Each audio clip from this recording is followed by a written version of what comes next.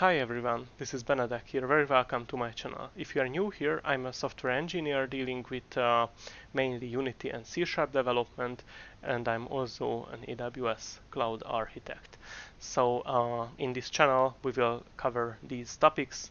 I regularly try to upload videos about C# development, about Unity, and also about AWS cloud architecture and DevOps. So if you are interested in those topics, please consider subscribing to my channel so that you don't miss any videos of these topics. Alright, but now let's go to our today's topic. We will be discussing breadth-first search algorithm. We will first see a quick overview of this algorithm and its concept. Then after I explained it to you, we will try to implement it in code.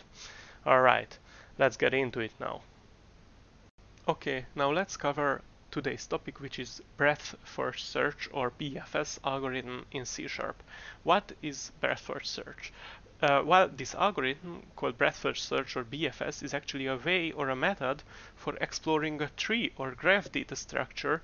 And in a BFS, you first explore all the nodes or items. Nodes are just items in a computer science way of saying things. So you explore all the nodes or items one step away, meaning that horizontally in a particular line. Then all the nodes 2 steps away, meaning that in the next line.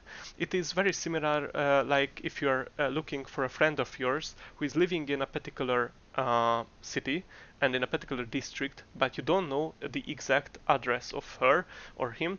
So you only know that he or she lives in a city and in a particular district. What you can do, you can try to search via visiting all the neighbors in a particular street one by one.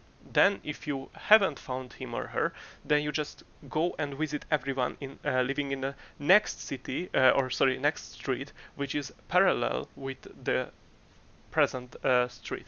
So and so on. So basically you are going horizontally line by line and you explore all the elements.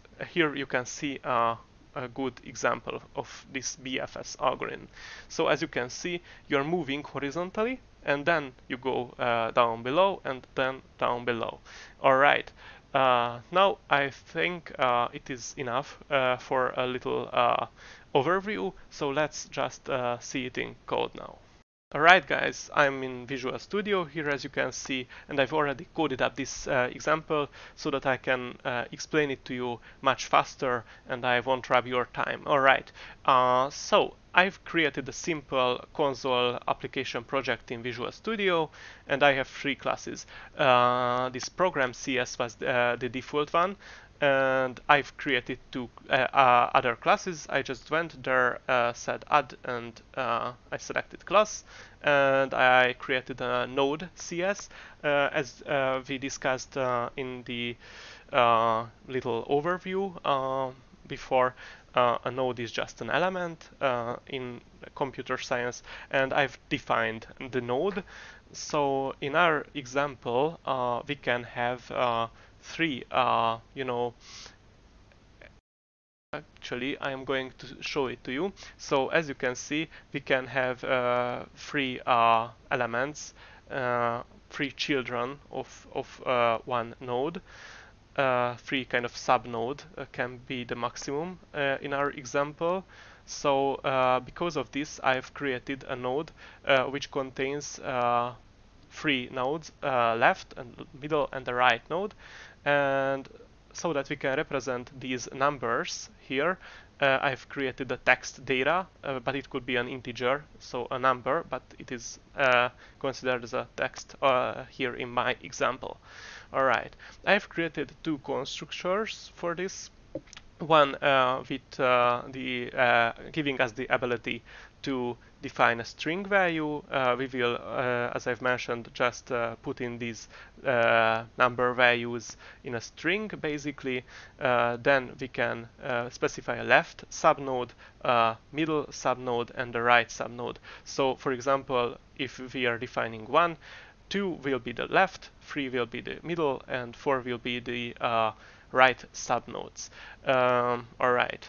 And this is just instantiating us a node with setting these variables. All right, and we can define a node with just a text data, meaning that it can, we can ignore these subnodes. It can be a useful way of creating these kind of leaf nodes, meaning that when this node doesn't have any other new elements, then we could use this one obviously and put there and there and there null, but it is easier to use this kind of constructor. So it is just for setting up this tree. It is for modeling our data. All right.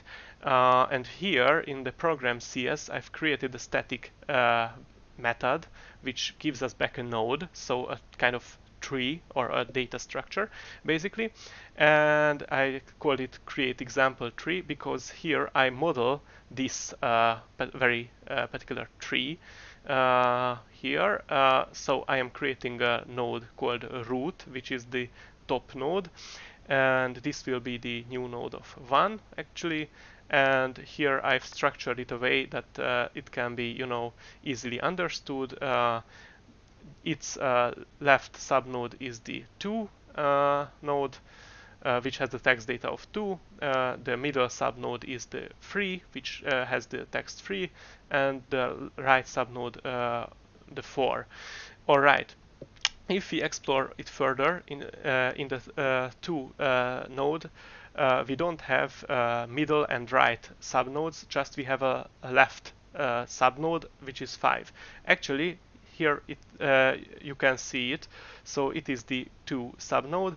It has a node of 5 actually, and it has null values, meaning that for the middle and right subnode. And I won't go through it all. You can imagine how it is built up. All right. At the end, it gives us back the tree data structure. It is the very same tree like this in the diagram. All right. In the main method, which is called in the first execution or at the beginning of the execution of our program, I'm just instantiating this tree and putting in a variable called myTree. All right, and I'm console logging that we are executing this wonderful BFS algorithm. Here I am calling the BFS traversal method of the BFS traversal class for that tree. Let's check it together. Actually, it is in the BFS traversal CS, which is another class I've created. Here it is know that it is a public class, and it is also a public static void method, and it takes in a node. This node is that node which I have defined. All right, and here we are implementing the breadth first search algorithm. I'm using a queue data structure for it, which takes in these nodes, and I am basically just enqueuing the received element, meaning that I am putting in this queue data structure, and I am iterating with this while loop until we have no further elements, meaning that we will stop when the count will be 0, meaning that the queue will be emptied. And how we can empty that queue? This is the answer. So we are just taking the node and we say queue dequeue, meaning that we over-define the queue and we just drop the first element of it actually, and we console right line the data which was present in it, but obviously we could check if it is the right value we are looking for or things like that. Here this is how we enqueue the further structure. So we are checking if it has a left node. In case it has, we enqueue that, so we are putting in that to the queue. If it has a middle value, we put it in the queue, and if it has a right value, we could put it in the queue as well. If we want multiple element, we can put it in there, or if we don't want the middle element, we can just erase that. And this is how it works basically. And if I am going to run this, you can see that these numbers are coming in good order, meaning that our algorithm is good and it goes through the whole collection one by one, line by line, horizontally, just as BFS has to do its work. Alright, I hope you liked it and I hope you understood it. If you have any questions regarding this, please comment it below my video and I will try to help you. Alright, have a fantastic day. Be safe out there. Bye.